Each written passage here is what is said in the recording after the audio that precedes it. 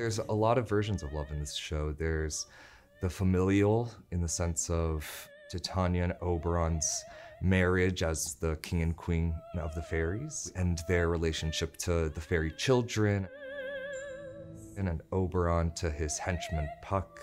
Titania's love for this new changeling child. We have young love amongst the lovers, and the passion of first loves and wanting to run away together.